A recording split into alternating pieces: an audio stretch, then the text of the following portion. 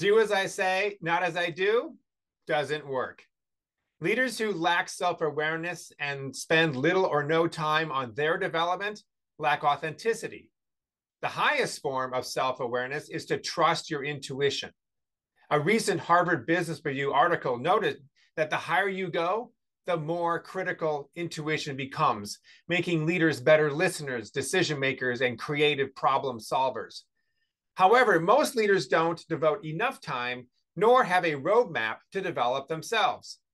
So they fill their calendars with meetings and they wonder why they feel empty and their teams are dysfunctional.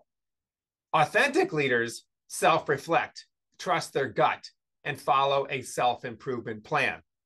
Click on the link and check out our recent ebook, which shows you how you can develop yourself so you can be an effective, authentic leader.